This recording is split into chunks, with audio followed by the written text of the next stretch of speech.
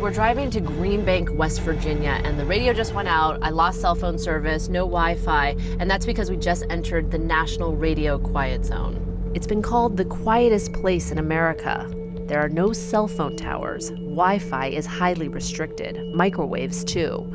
The U.S. National Radio Quiet Zone, a 13,000 square mile area, was established in 1958 to protect telescopes like these from electromagnetic frequencies that could cause harmful interference.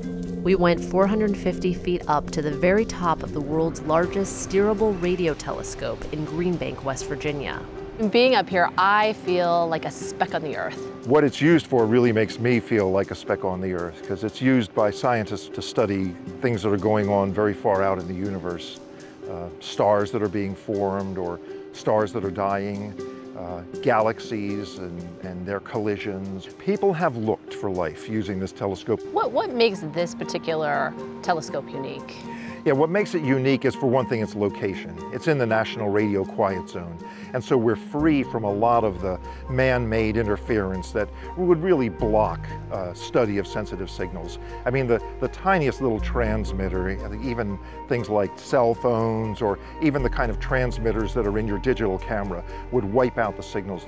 Another thing is its sheer size. It's a very good, very precise tracking instrument. So a lot of things put together make it an absolute unique instrument for the study of a large range of phenomena out there in the universe. Do some people feel as if they're living in a little bubble here? I mean, in a sense, I feel like I'm living in a little wonderland because we have this great science going on here, and I suppose there are people that can't imagine doing without cellular service. But for most of human history, you know, we managed quite well. Think of it as living in 1980. I love the 80s. Well, the fashions left something to be desired. JONAH BAUSERMAN patrols the 10-mile radius around the National Radio Astronomy Observatory to make sure there are no electromagnetic frequencies that might interfere with the telescopes. This is actually NRAO property. You know, the folks that live here sign a rental agreement, and it basically says you are not allowed to have microwave ovens, Wi-Fi, cordless telephones, anything that could transmit a signal is strictly forbidden. So no lean cuisines for these guys for dinner? Nope, or they have to figure out another alternative to cook it. I mean, it does seem in some ways that this town is kind of from a different era. It is a unique area. We're kind of locked back in time, if you will. The National Radio Quiet Zone is not only a place of scientific research and discovery, it's become a haven of sorts for people who believe they suffer from a condition known as electromagnetic hypersensitivity, that electromagnetic fields make them sick. I got a headache that was like a sledgehammer on the head. I started losing weight really fast. I got, emaciated. The doctors were really frightened. They thought maybe I had cancer. I was very nauseous. I was throwing up all the time. Every moment of every day was absolute torture.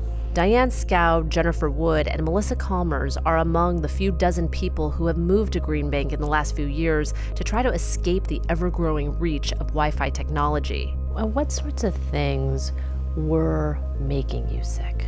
Well, originally it was just the cell phone tower that was near my home. But after that it became cell phones. And eventually it also morphed into power lines, electrical devices. Fluorescent lights are horrible.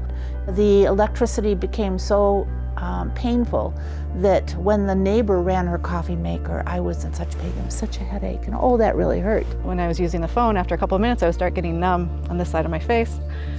And so I would turn it off. But then the last time I used it, my face went numb for 2 weeks. A lot of houses I can't even be in. So this is why I hand-built my own house with no electricity. There are some people who say that what you're suffering from is not a condition, it's an affliction, it's in your head. How does that make you feel? They're uneducated, they are closed-minded, and they are selfish. It is real, it is true. How did you feel when you arrived in this quiet zone? I felt great, actually. At one point my whole body just relaxed. By getting away, I was able to recover. I do have electricity in my home. I use it carefully. So therefore, I do have a computer. I can go to the local grocery store, I can go to church, I can be with people, and they're not carrying a cell phone in their pocket. As soon as I moved and I was completely out of all electrical fields and all cell phone reception, within 2 weeks I noticed I was already gaining weight. It took a couple days for the ringing in my ears to stop here, and after 2 days I never wanted to leave. There's no other place like it that I've seen. But as technology continues to creep in, things may be getting a little louder in the quiet zone. We've got quite a few Wi-Fi modems here in the area. These could potentially cause harmful radio frequency interference to the telescope. I would say there's probably maybe 40, maybe 50 Wi-Fi modems just driving through the town of Greenbank.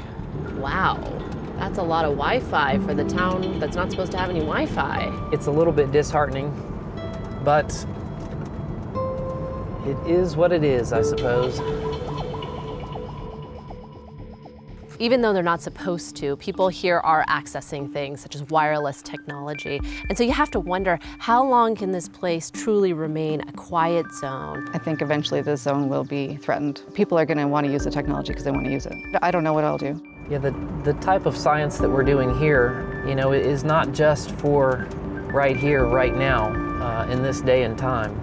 It's for the next generation. The universe is vast, it's huge, it's magnificent, and you know, to be able to take a tool like this and look back through time is just astounding to me.